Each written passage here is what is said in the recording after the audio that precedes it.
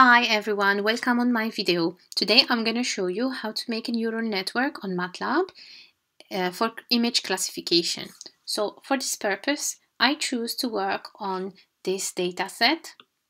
So you can download it online and I'm going to leave the link in the description.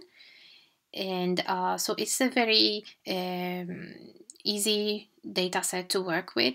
It has 70,000 images of 2828 and they are gray images. So the first step would be to download this dataset, and then I just put two folders here. One folder is for training and one folder is for testing. So you can use the image data store for this purpose. And what I did is I put 2000 training images and 400 testing images. Okay, so the next step is to make labels for these images. So the way I did it was I put so basically we have different images and each one would represent tops or trousers or leggings or shoes, and our neural network would have to classify these. So the labels would be from 0 to 9, and they would mean maybe, for example, 0 for t-shirts, 5 for shoes, 2 for leggings, for example. And so this is what I've done on this step. I just created labels for this data set. Okay, and this is where all our images, and these are all the labels for these images. Okay, then I sort out these labels and I counted how many images we have in each category. Right here. Okay, yeah.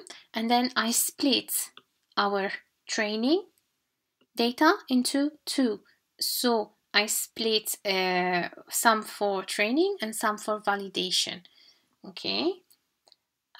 This is the number of images I want to have in the validation. Okay, so the next step is to create our neural network. So this is something you are free to add as many layers as you need for your model, and I will show you later on where you can read more about each layer. Okay, so for my neural network, I wanted to add the first layer as an image input layer. So as you know, our images are 28 by 28 and they are gray images, so we'll put one here.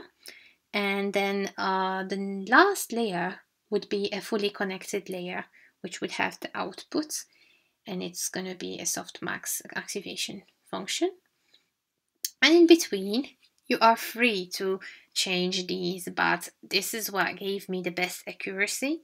So I put a convolution layer with a pool size of 2, and a stride of 2. That's the max pooling layer. And then I added some more convolution layers with padding and some more fully connected layers, but I will show you where you can read more about these layers so you know exactly which ones you need. The second step is the options, and these are options you need your neural network to be using. For example, the learning rate, how many epochs, and where are the validation data. Some of them you can change, and some of them you better keep it as default. So the other options you don't see here, they are basically will be as default. And yeah, that's it. So the next step will be to start training our neural network. So we can use this command, train network, and this is our training data using the layers above here and options we just specified. Then we are gonna try to classify our validation data with our neural net, and then we are gonna see the accuracy of this classification. Okay, then finally, if you want, you can add this step as well, and it's a confusion matrix, so you can see your results. Okay, so I'm gonna try to run this code and see.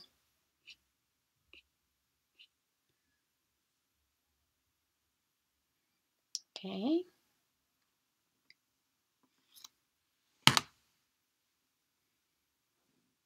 Okay, so what you will have this screen, and this is where the neural network is training. Okay, so we need to wait for this training to finish to get an accuracy. So as you can see in the beginning, our accuracy is very low, but as our neural network is training, it's gonna go up higher and higher.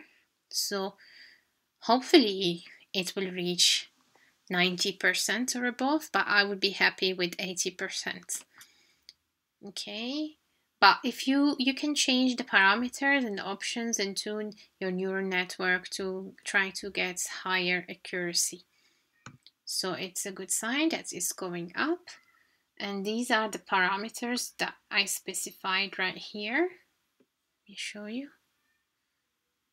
Yeah, so these options, this is what we have here as well. Okay. Okay, so we'll just give it a moment and we'll come back to this later. And I want to show you, so to do for this project, I used the Deep Learning Toolbox from Matlab. And it has many tutorials where you can go and read more about so layers, for example. These are some of the layers I used, so you can click on each one to know more information about how this layer works, the description, which arguments you can put, and when do you use it. Also, you have more information about how to pre-process images and predictions. Yeah, so it's a really nice and easy toolbox. So you can check it out. It's under Matlab. Okay, so yeah, you just need to download it and then you'll be able to use all the functions and make neural networks. Okay, we can go back to our model now. Let's see. Okay, it's still far, but it's good. We are getting now, we're almost reaching 80% accuracy, but it's struggling to go above 80%.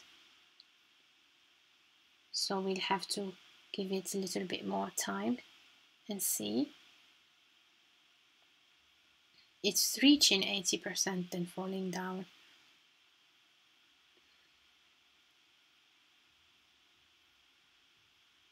I tried using different layers. I tried to reduce some of the layers, but I couldn't go above 80%, and this is actually the best accuracy I've got with this model. Okay. Yeah, so we used, as I said, 2000 images and 400 for testing. Also, you can use these commands if you want to have a confusion matrix, and basically the confusion matrix will tell you which ones are actually t-shirts classified as t-shirts, and how many are t-shirts that are classified as leggings, and you know, just the false positives and the false negatives and the right ones as well. Okay.